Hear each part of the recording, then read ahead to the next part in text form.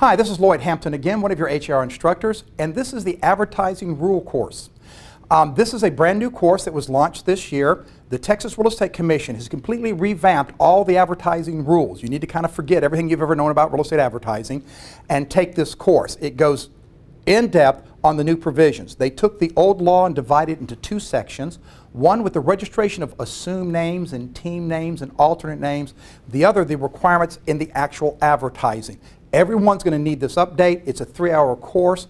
Again, thank you for choosing HR for your continuing education, and I hope to see you in class soon.